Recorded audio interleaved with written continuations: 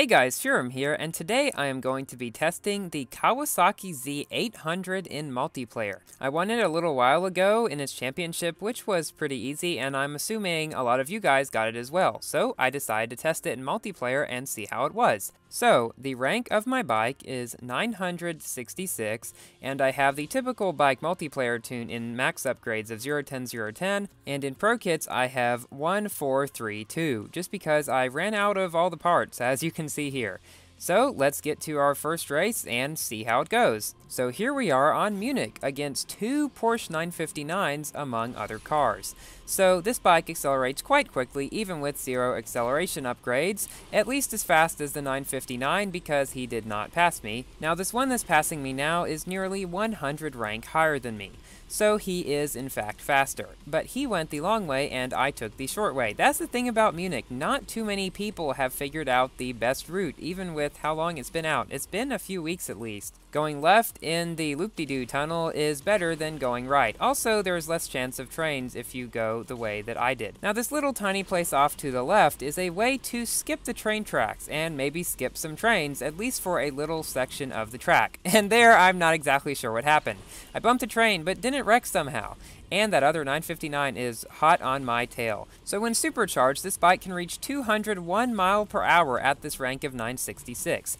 I believe only the Range Rover and 959 are able to do that, and perhaps the SLK Special Edition, I'm not sure.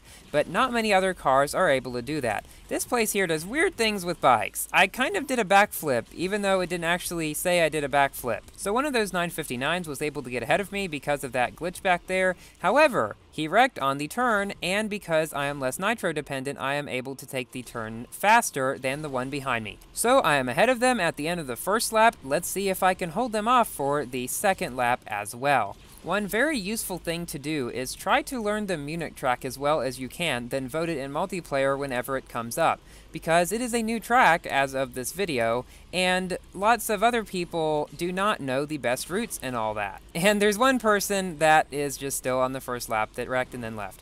Now, this one is again the one that is 100 higher than me, thus he is quite a little bit faster, although not crazy amount, but he wrecked on a train. Munich is really a bike-centered track because of all the little ways that it's easier to get into using bikes, it's easier to swerve out of the way of trains using bikes, and because of all the ramps to give bikes a lot of their purple nitro stuff, as I like to call it. Without supercharged, my bike goes 195 miles per hour at this rank, which is still really good. And it drifts really well, as you can see here. It's just an all-around very good bike. For multiplayer, it's extremely stable, except for occasionally the glitches which happen in places like these, and guess what? It happened again, kind of. Yeah, I'm not sure what it is about that one place on the track. But it can take this turn extremely well. It might be able to make it around without drifting just by turning, but I didn't really want to risk it because, yeah, I don't do risky things in multiplayer. So we have finished first, ahead of those two 959s, one of which was nearly 100 above me, and the other one was still a little bit above me too. Munich is an extremely good track for bikes. Now here we have a race on the Rose of the Desert against a Desire and some other 959s. So there was a large massacre at the beginning of this race. First the Desire exploded, then one of the 959s exploded, then another one of the 959s exploded. I really think Gameloft puts random landmines in tracks. So now we have this other lone 959 ahead of us.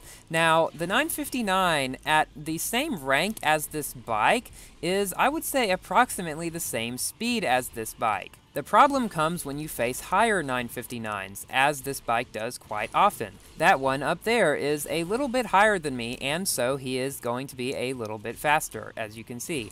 But still, he's not all that much faster. This bike is better than any other car at this rank, I would say, except for the 959 and Range Rover, and possibly the Desire. I'm not exactly sure how fast the Desire goes at this rank. So we are coming up fairly close to the end of the race, and this 959 is still holding his lead. However, this section up here is infamously lacking in nitro, and that is why the 959 is going so ridiculously slow up there. However, I ran out of nitro as well, and I had to slow down too. Even with extra tanks, this bike tends to run out of nitro quite often.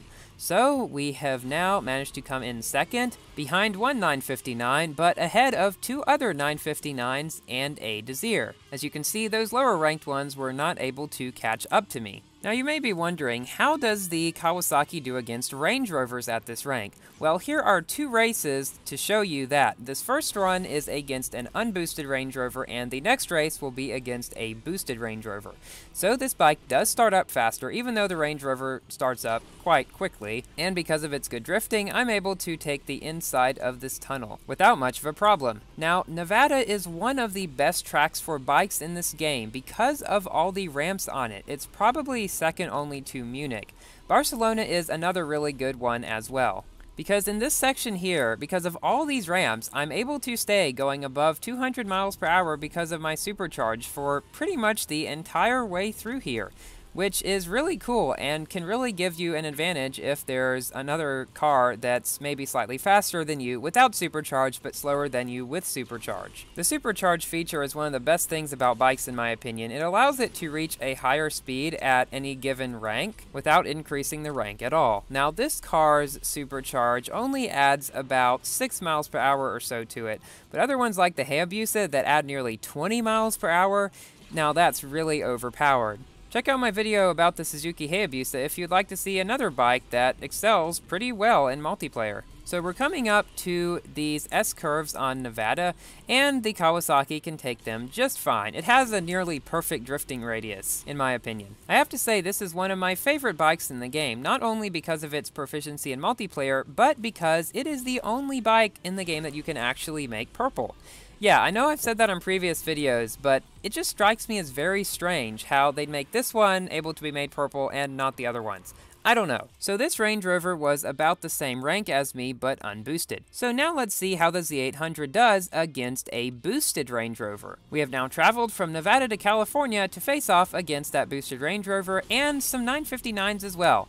So that is one of the most irritating things about bikes, getting stuck behind a car at the beginning of a race. So this white one here goes approximately the same speed as me, as you can see. Perhaps a slight bit faster. However, it is not by much. So I went up that ramp even though it slowed me down to give me the supercharge, which I can now use. I found that one of the most efficient ways to use your supercharge is to wait to do it too soon before ramps, so you can build up your supercharge again in that ramp, and then coming to the next ramp here, we can build up our supercharge again, without it actually having to refill. We can continue using it the whole time. I hope that made sense.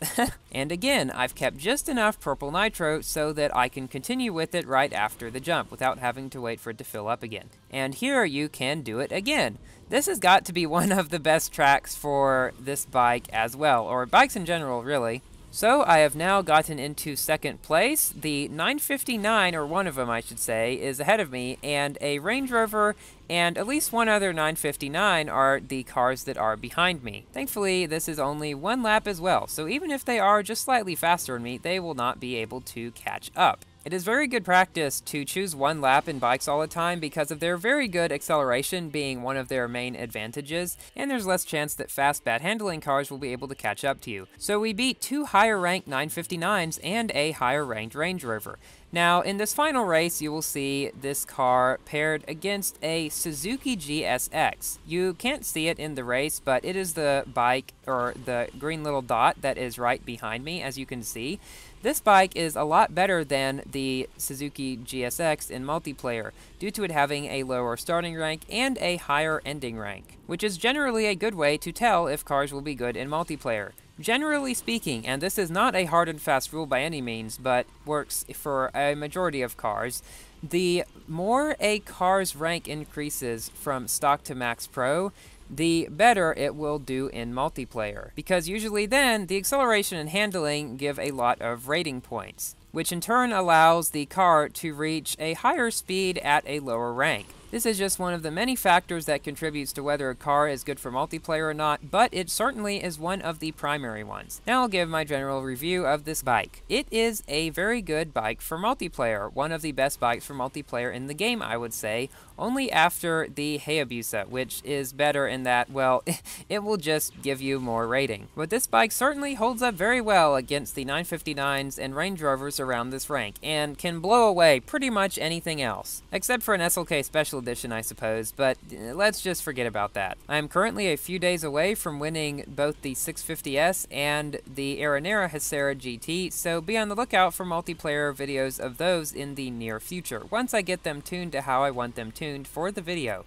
So we have beat that Suzuki GSX, and a bunch of other cars as well. He was double boosted and higher ranked, but he was not nearly as fast as we were. So thank you all for watching. Please like the video if you enjoyed and found the tips in it to be helpful, and consider subscribing for more Asphalt 8 content. And let me know what you think of my new outro, and I will see you later. Goodbye!